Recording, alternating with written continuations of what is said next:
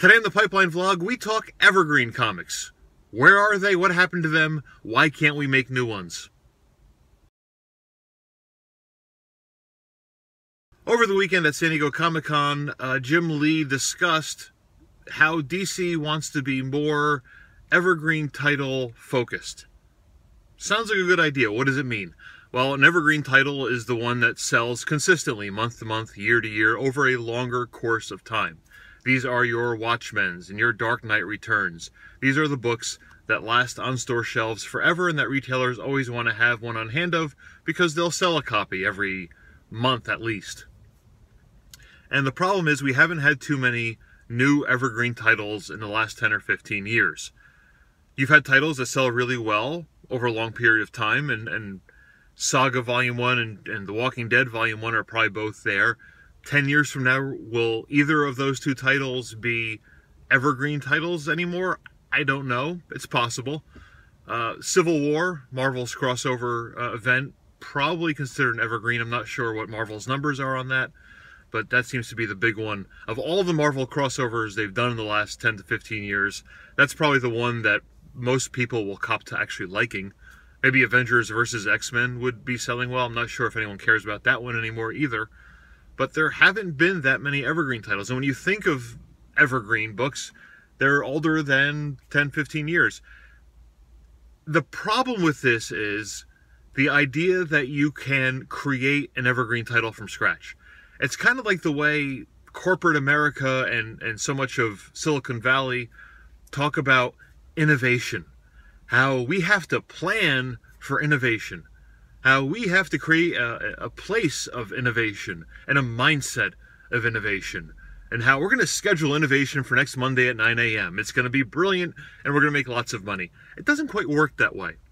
Innovation is more of a process than a goal. You get something that's innovative usually by going outside the system. I mean, Watchmen was not a DC crossover event. It was a 12-issue limited series that Alan Moore and David Gibbons did kind of off on the side. They created it, it stood on its own, and it happened to hit really big and stick around for a while. Batman The Dark Knight Returns, again, a miniseries Frank Miller did, not inside any monthly book, but as a process on its own in a different format, the Prestige format. It was a special format with special, and I'm sure, or lack of editorial guidance. He was a creator who was allowed to go free and create what he wanted. And he created something great. And I think part of the problem with creating an Evergreen title these days is everything is so micromanaged. So many things are editorially managed. How can you create a book that people want to read forever and ever when everything is a product of its specific time and was dictated to its creators by editorial? Or it was hashed out over multiple editorial meetings looking for ways to cross over with everything else.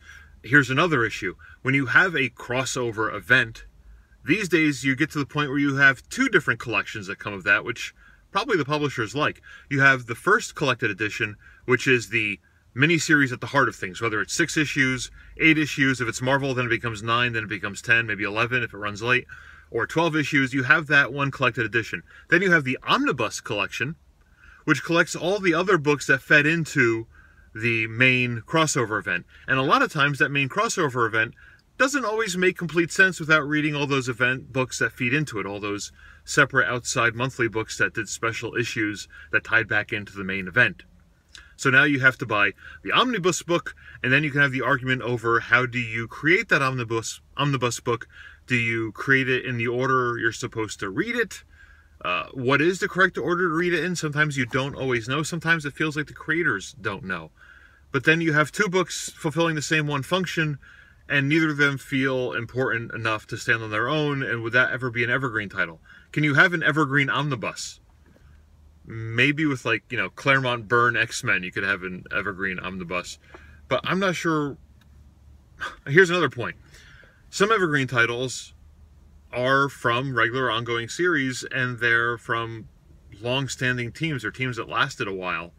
That doesn't happen anymore, and that's the topic of a video I'm going to do also this week about how we manage to do career management for artists now that negate any of the possibilities of any of the best-selling titles or collected editions that we would expect to have. But that's that. So, I agree with DC, I agree with Jim Lee. We should have more Evergreen titles. That would be great for the industry, for readers, for retailers, for the publisher, all of that kind of stuff. I'm just not sure that you can plan to make an Evergreen, or that the two companies, especially Marvel and DC, are set up to create such a beast. You think they'd want to, because it's perfect. You create once, you design once, and you just publish and publish and publish and keep selling and selling and selling. But it's kind of tough to do that with the systems they have in place these days, where everything has to be controlled from the top so much down, and who wants those things? I hope DC comes up with some Evergreen titles. That would be good for everyone, including me. I like those. Thanks for watching. We'll do this again tomorrow. Don't forget, please subscribe below. YouTube, subscribe. Thanks. Tweet me at Pipeline Comics, and I'll see you again real soon.